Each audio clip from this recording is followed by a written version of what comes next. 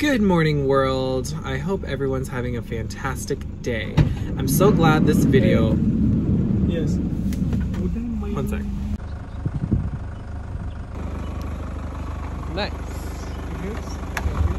Let's try that again. Hello everyone, it's Jeff here bringing you another video from our Kenya adventures. Today we are exploring Lake Nakuru National Park. I'm so excited to be here. This is a place I've never been. This is my first time. This place is widely known for its prolific bird watching. There are millions of flamingos that flock here every year to nest and feed. So hopefully we can catch a glimpse of the flamboyances that flock here. A flamboyance, by the way, is what we call a flock of flamingos. The roof has been popped. We are now ready to go explore. There's Shelly back there. She's going to be joining us today. And I'm excited to go check this out. So it costed $60 per person to be here for the day. That is how much it costs for a foreign adult to be here for 24 hours. So we paid this morning at 8 a.m., which means that is valid until tomorrow at 8 a.m.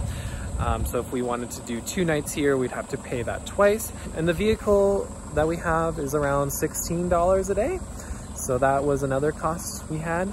We're actually staying in the park at a place called the Flamingo Camp. I'll show you that later. And because we are staying there overnight, we do have to pay for that time we are in the park. So I ended up spending $137 US to be here for 2 nights to explore this park as much as I possibly can. I found that to be quite expensive. It's definitely on the higher end, especially for Kenya's national parks. $60 is how much it costs for every 24 hours, and the vehicle per day is $16, and then they charge me extra for paying with credit card. So that's how much it costed. Anyway, oh, say hi to Shelly, everyone. Hi, everybody. Are you ready? Always ready. Time for another safari. Ta-da-da-da. Here we go.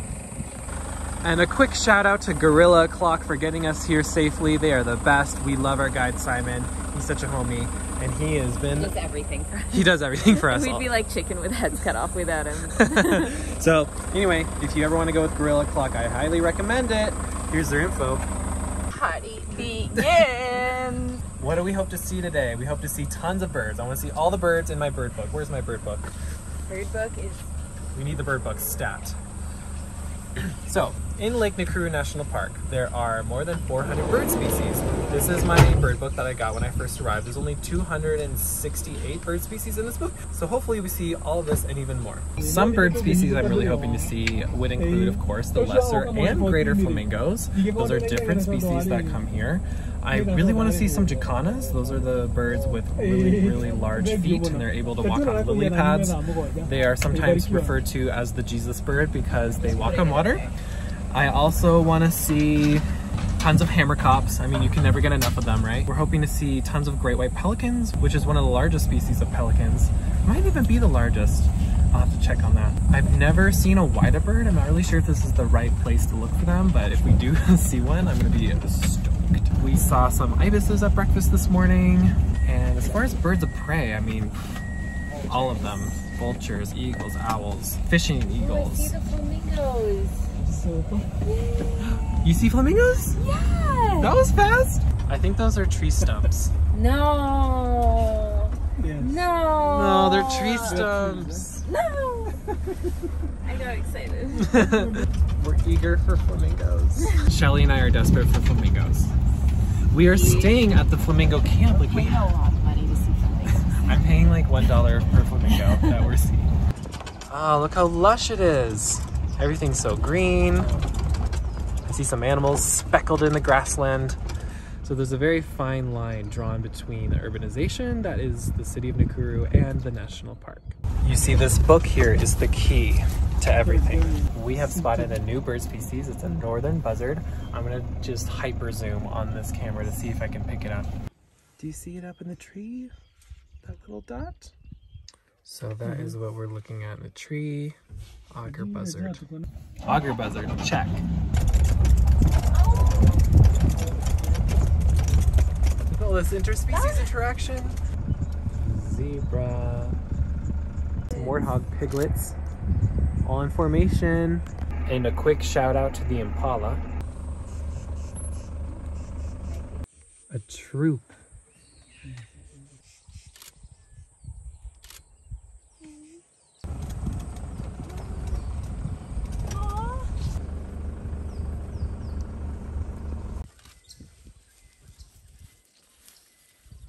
Anyone else just slightly afraid of them? Yeah.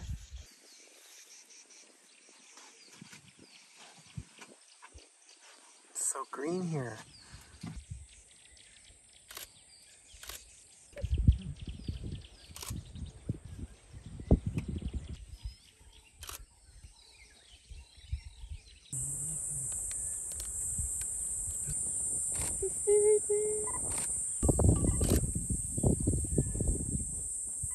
We are looking at vervet monkeys, which are sometimes called green monkeys. I mean, you can find these monkeys pretty much anywhere in Kenya. They are at all the national parks I have ever visited.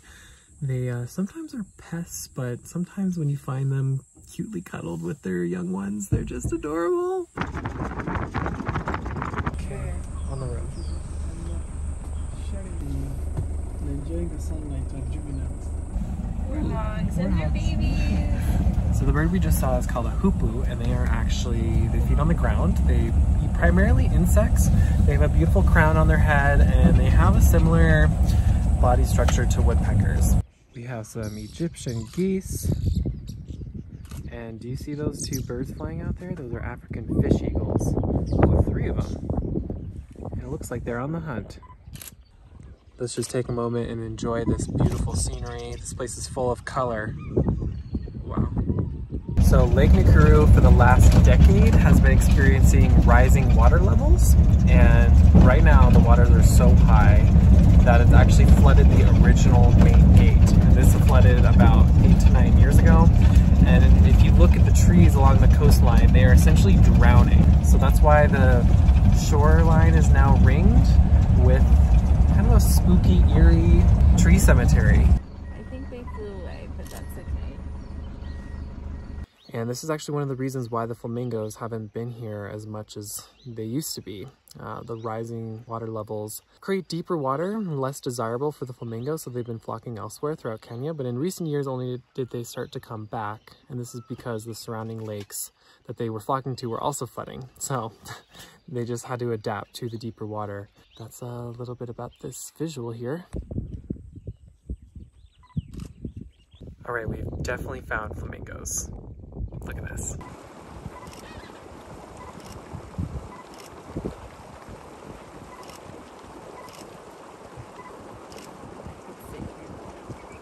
So we've got a huge group of great white pelicans here and a giant cloud of pink flamingos. These look like lesser flamingos. So I was just learning about why there's so many flamingos here, and that is because there's really healthy alkalinity in this lake, which is just a high concentration of dissolved salts that help maintain the pH levels. Rather than fluctuating pH levels, it's a lot much more constant because of this high salt concentration, and therefore lots of organic life is able to survive. And it's this organic life that includes algae and insect larvae that flamingos feed on, and that's why there are so many flamingos, and not just flamingos, but just tons of birds. There is the spoonbill, defined of course by its spoon-like bill. These are the yellow-billed storks because of course they have yellow bills. So there are 2 types of flamingos you can spot here, the greater flamingo and the lesser flamingo. Most of the flamingos we're seeing right now in this giant flamboyance, they are lesser flamingos. They have like a darker pink plumage. So when they feed in the water, they just like dip their beaks in and filter that top layer, whereas greater flamingos do much more of a deeper mud dive. You can actually sometimes tell which species it is just based on how far their head is submerged in the water. And of course, their size is quite different. Lesser flamingos are a bit smaller and greater flamingos are a little bit greater.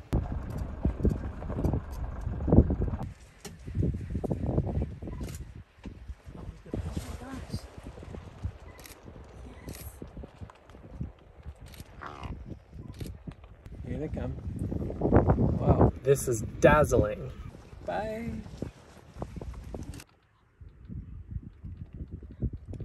We're now watching the great white pelicans soar above in these beautiful, beautiful formations. We are definitely enjoying this slice of paradise. I never want to leave. All right, so we have found a southern white rhinoceros. 2 of them, and yeah, here they come. What's so cool about this view right now is I'm just gazing over the horizon and I see so many different species. I see warthogs, ostriches, zebras, rhinos, What else? I mean, Gazelles. Gazelles, impala, pelicans. There's so much to take in. There's so much to look at. All right, everyone, you're gonna get another little bit of trivia, rhino trivia that you didn't ask for. So what is the difference between a black and white rhinoceros? Shelly, do you remember after I told you all about them in Old Bajetta? Well, let me remind. No, let me tell you. Oh. The black rhinos are more aggressive in disposition. White rhinos have a calmer disposition. White rhinos have the square mouth. Yes, they have a square lip, and the black rhino have a pointed lip. And why is that, Shelly? I don't know. It's because white rhinos are grazers, so their heads hang lower to the ground and they feed more on grass. And black rhinos have the pointed lip with kind of a prehensile gripping ability to browse taller vegetation in bushes. This one is for my bird nerds out there. We just saw the paradise white-owl, which is such a cool bird. I need to find a picture for you. They have super long tails. Good thing I have this. Never seen before. Who's this fella? That is so cool. So how's everyone enjoying this video so far? Are you enjoying Lake Nakuru? Are you having fun? The best time. Did you enjoy all the little fun facts about birds and rhinos I've been giving you? Do you want less? Do you want more? All right, our next wildlife spotting is none other than a Rothschild giraffe. This is actually a bigger deal than it sounds because this is one of the most endangered species of giraffes there is.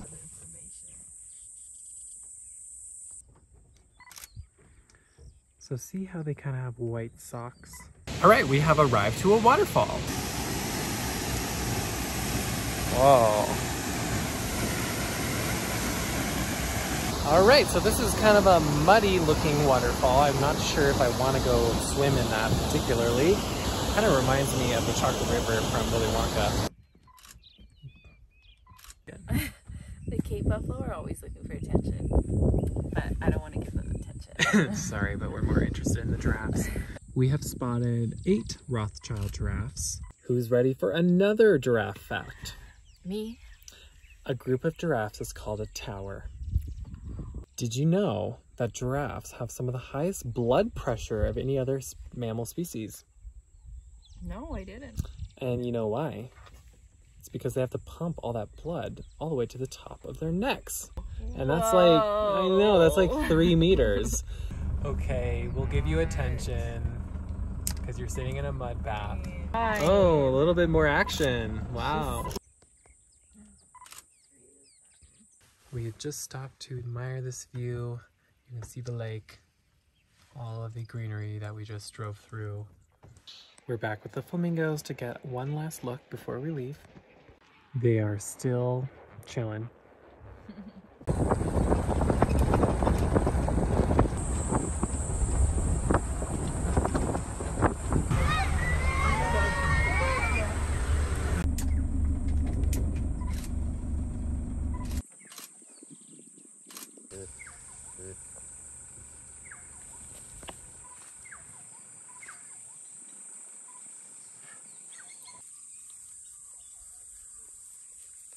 A dung beetle rolling a piece of dung. Goodbye, Lake Nakuru. Nope.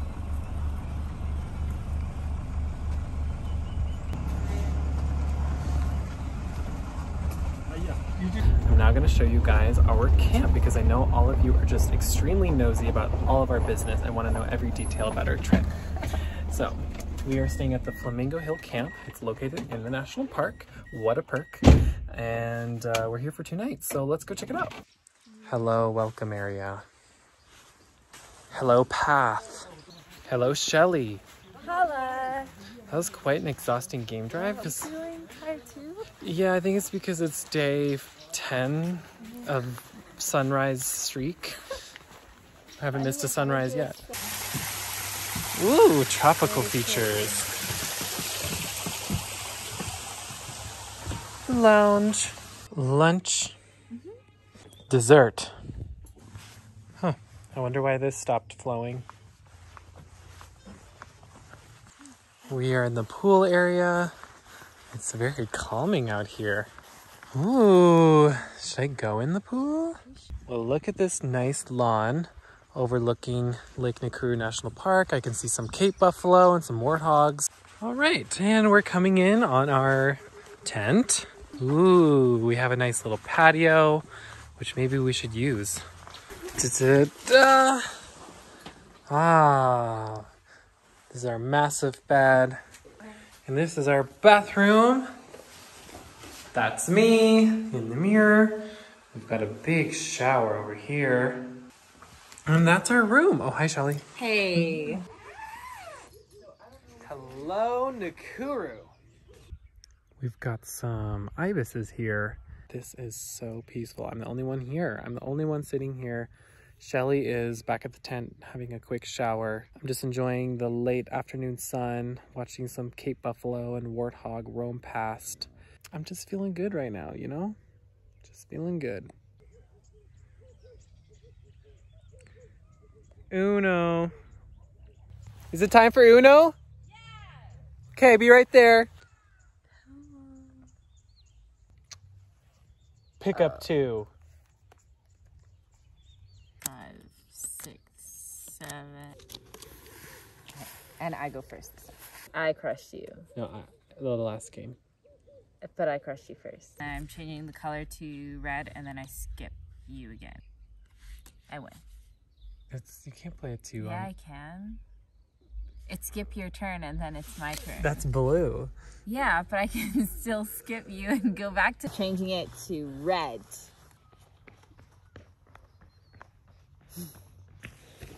Seven.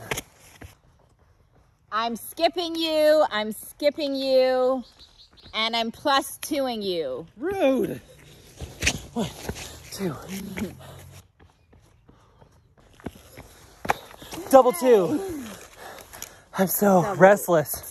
Do you want to tell them who just crushed you at Uno, or do you want me to tell them? I'm busy right now. You're interrupting me. Wow. The sky is magnificent.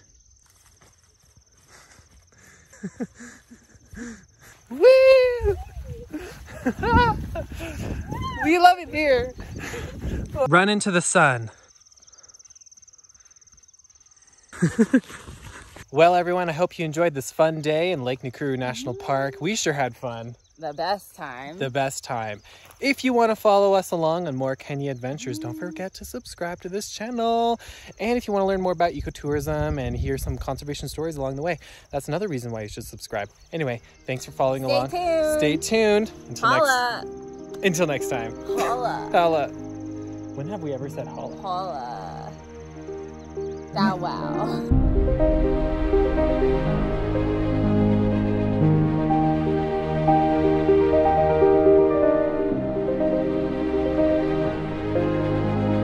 Thank you.